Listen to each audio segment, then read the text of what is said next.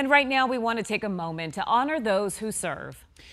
It's amazing how advanced medical technology has become. Earlier today, an Army veteran injured in combat received a life-changing device helping him walk again. And our cameras were there to capture it all. During Operation Iraqi Freedom, I sustained a spinal cord injury that took my walking away. Life in a wheelchair was a big adjustment for Richard Neider. Over the past 10 years, this Army veteran has learned to adapt, thinking he'd never walk again until now.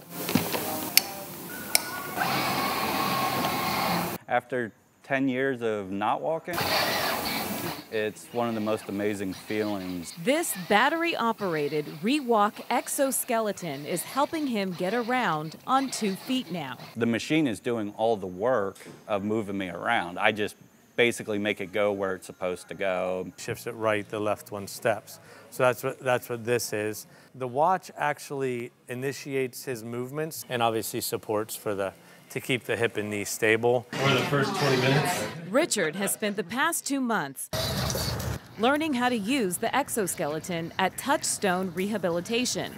He's the first veteran in Arizona to receive the device, which is less cumbersome than previous devices. The best news, he can take this one home. Richard's physical therapist, Dan Bonarati, says it's a game changer. The people that we've trained so far with exoskeletons can walk for an hour or more at a time. I believe some have even done, walking races with them. And now, Richard is looking forward to taking walks around the neighborhood with his wife. It's more than freedom. It's complete independence, being able to be on my feet, be eye to eye with everybody. I can be a stand-up guy again, not just a role model.